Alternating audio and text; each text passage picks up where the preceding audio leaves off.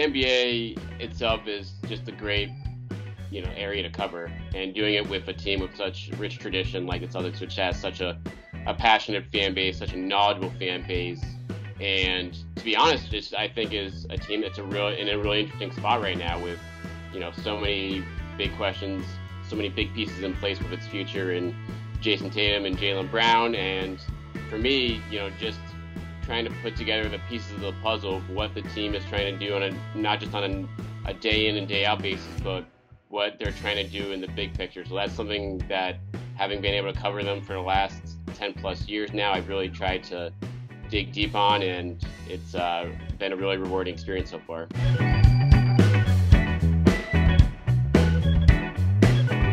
I've been a sports nut my whole life, and so to be perfectly honest, growing up, whether it was baseball, basketball, football, I was pretty much into everything at that point.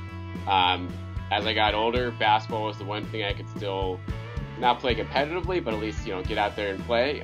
So whether it was, watching it, playing with friends or just in a rec league or whatever, it's something where I've always kind of gravitated towards the game itself. And then as I got into writing during my college years, it was something that's where the opportunity lied, was within basketball. So that's when, this was, something that I love to write and love to write about sports. So that led to more and more opportunities in terms of covering the NBA and the Celtics. And to be honest, it's the more and more time I spent with it, the more and more I enjoyed it, and that's kind of led to where we are today.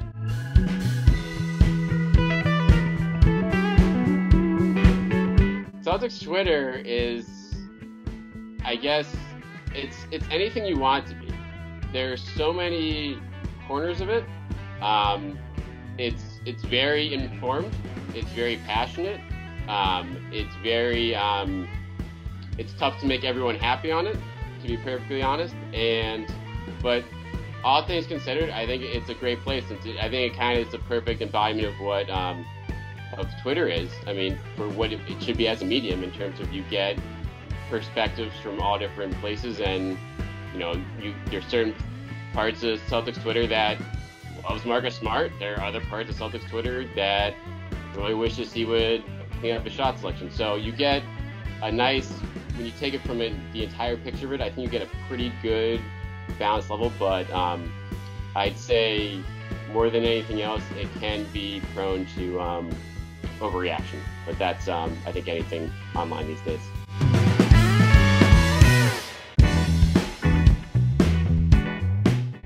I loved the passion Kevin Garnett brought to the table every night.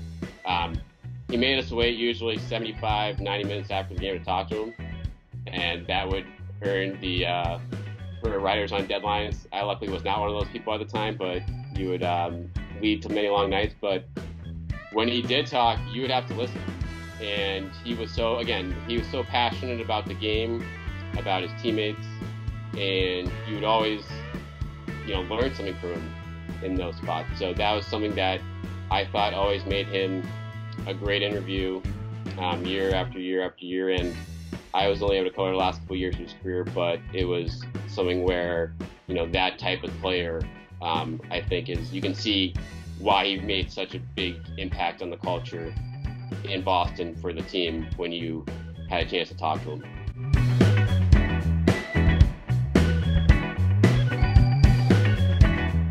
For me, it's honestly giving them a little bit more.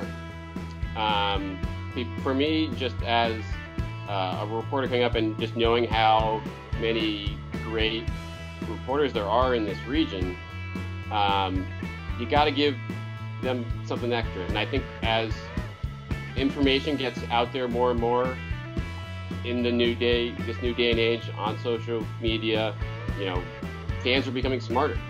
And so it's not just the what anymore, it's the why and the how. And that's, for my job as a reporter, that's what I try to do most. And things like the collective bargaining agreement or NBA trade rules, that can give you, for the casual fan, will give you a huge headache, and it's a nightmare to try to navigate. For me, 10 years in, there are still times where I'm still learning. But at the same time, I want to make sure that you know, as a fan, what the team is looking at and how certain moves not just impact, things around the league, but have an underlying impact of, okay, why are the Celtics not going to be able to trade for Blake Griffin or Andre Drummond, or why, they looked for a sign and trade for Gordon Hayward as opposed to just letting him walk. Those are the things that, as a fan, you are curious about and can be complicated to find out, but I'm trying to hopefully bring that knowledge to you in an easily digestible way that really enhances the experience for what isn't just happening for the team on the court on a night in and night out basis, but what the team is trying to achieve behind the scenes. So I'm going to try to give you a bit of both behind the scenes stuff and obviously the breakdown of what the team's doing on the court and how that impacts into the big picture as well.